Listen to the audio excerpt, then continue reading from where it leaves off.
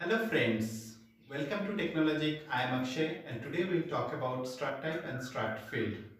So this is a very important concept in Spark because the most difficult part in building any data warehouse or data lake is to have a good idea about your data. And the data is actually defined by the schema you can infer from it, and that is the difficult most part of it.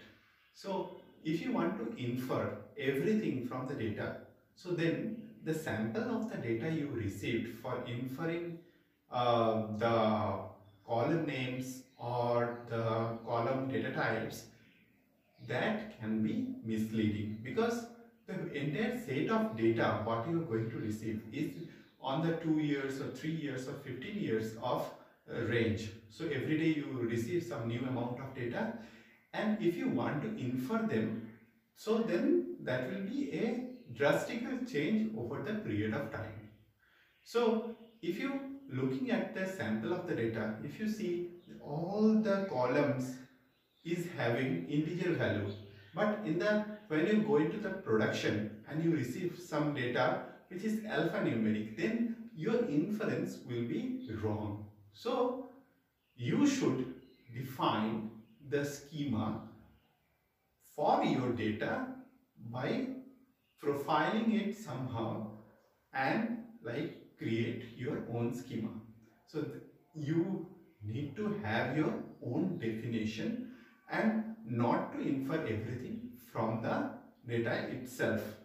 So first thing is like the column names. So if your data is not having any header, or then you need to looking at your data, you cannot, it's very difficult to infer the column names because that address field can be your work address, can be your office address, can be your home address, can be your permanent address, can be your present address. So there are so many factors deciding it.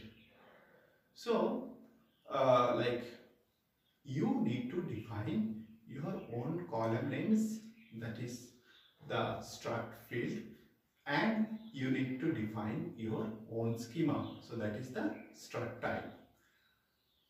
Now the next thing is like how much structured data you are going to receive. So your data can be fully structured like a rectangular data divided into row and column, or it can be a semi-structured data given in the form of JSON or XML. So that can be a nested kind of structure. So that also you can define using the struct type and struct field, a nested kind of schema. A good example of that is like your name. So your name can be nested in your first name, middle name and last name. So in that way you can define a fully nested schema if you have that kind of structure in your data. Let's see all these things with some example, like how you can define a schema using the struct type and struct field.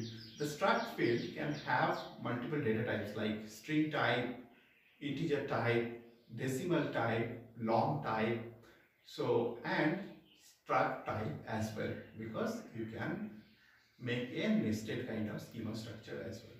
So all the struct field is struct type is a combination of struct field, and one struct field can have another combination of struct type of multiple struct field. So that can be a nested structure. Let's see with some example. First we will see what is the schema you can define on the top of your data. Next we'll see like you have one file, then how a schema impact the like what you infer from that file and what you define, how can be that different and how can it impact your data for the processing through the transformations. So I will take one data set, like you can say sample data. So that will be a list of some data like two records. One is some numeric and second thing is some string, and this is my second record. So if I have this list and I want to create a data frame from this sample data, let's see what happened. So Spark is my default station,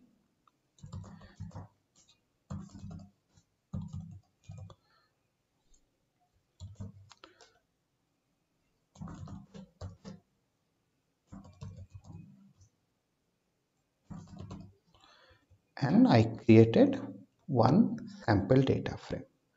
Let's say the schema. So that schema is having _1 and _2 as the column name and long and string as the data type. If I display the result, you'll see the same thing.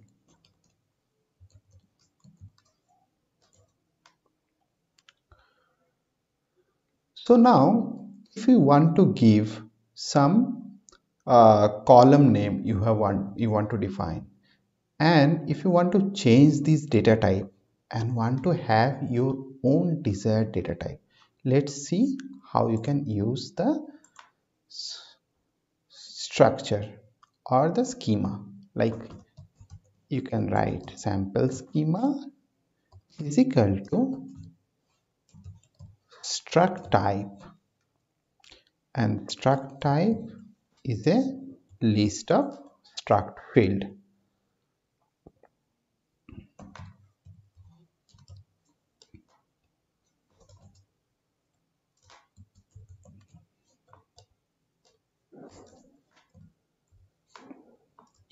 And that will have like the column names. So I will have like column 1, and then I will have the data type. Like here I can say this is integer type, and then I will have, is this column nullable or not? So I will say yes, it is nullable, so it's true. So let create another struct field because I have two columns here, and then in this case I will have string, and this is my column 2. But if I want to compile it, it will say the struct type is not defined. So you need to import it first from the Python library. So from PySpark dot SQL dot types import struct type and struct field. Let's see what happened. So you see integer type is also not defined. So you need to import the data types also. So if you have integer type and it's a string type, because these two we have used, so I need to import them as well.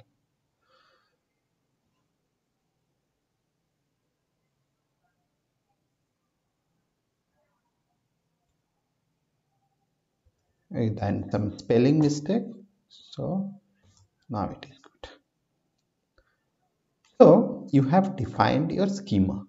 Now if you want to use that schema, you just need to write sample schema.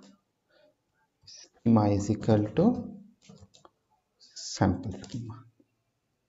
So now see, you have two columns and this data type is changed from long to integer, and if you display the data, it is also displaying the same column names. So now in the second part of this story, if I want to have a file as CSV read into a data frame. So let's see a file like mask data. So that is the mask usage county wise data, and that data I have read using the spark.read.csv option, and I have taken header is equal to true.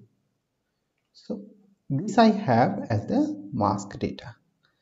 And if I just show you what is the content of this data frame, so I just,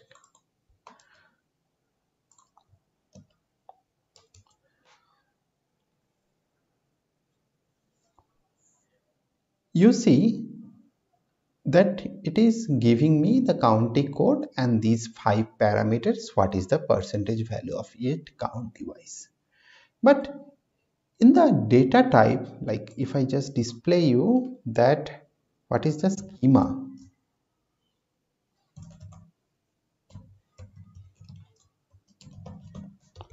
then I will check and see that the data type are string for all the fields, but it's not a string data, it's a decimal data, right?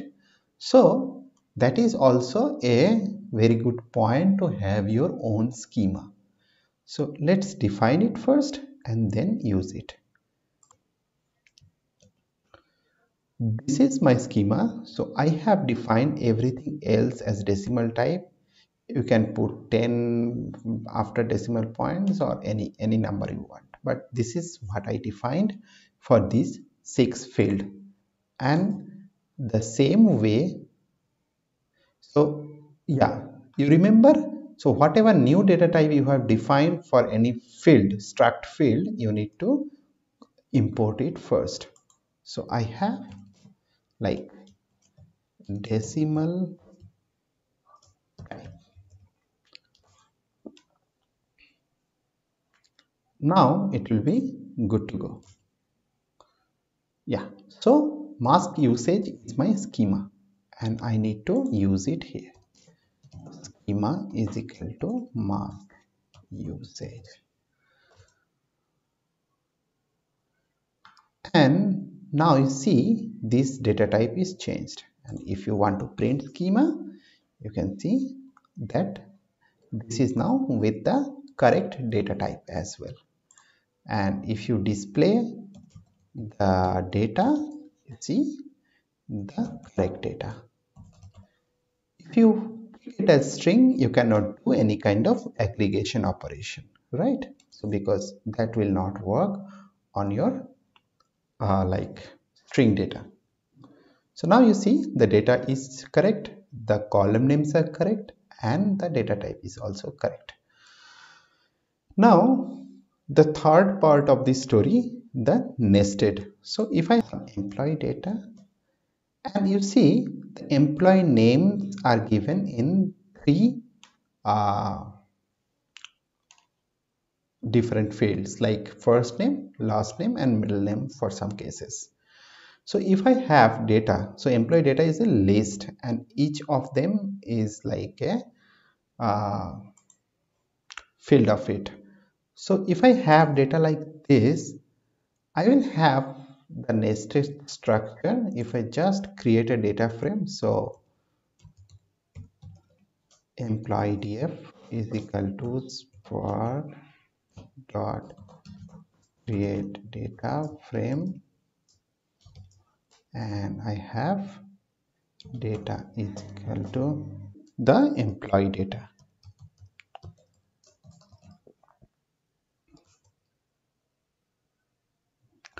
So you see the column names are not defined because you have not defined any schema. But if you see the structure, you can see that it has like the nested structure. So if I just do the employee df dot print schema,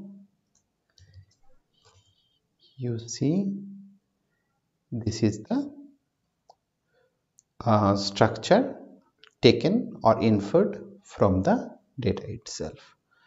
So now if you want to define your own schema, then you can define it like this. I have already defined it, and you can, like, this struct field name is having the struct type of first name, middle name and last name. That thing is actually missing here. So it's underscore 1 and then underscore 1 underscore 2 underscore 3. So if you just display the data,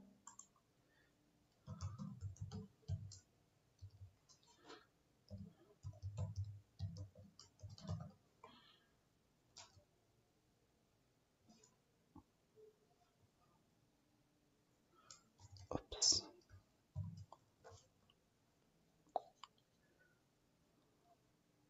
So you cannot see the data in any a particular schema.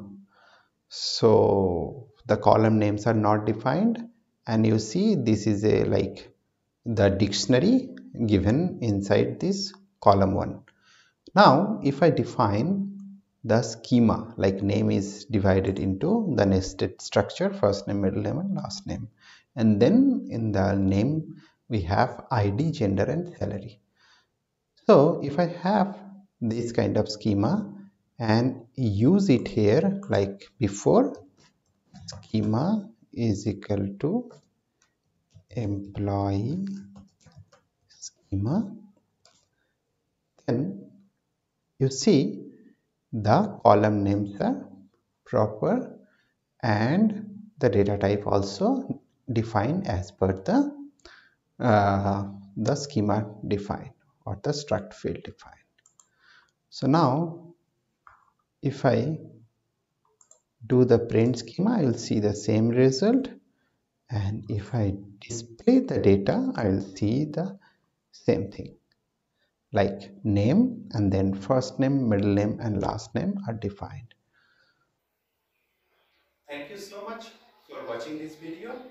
Please stay tuned for the next video as we are going to cover more very interesting topics in Spark, and I will make you ready for the toughest big data interview question. Thank you so much.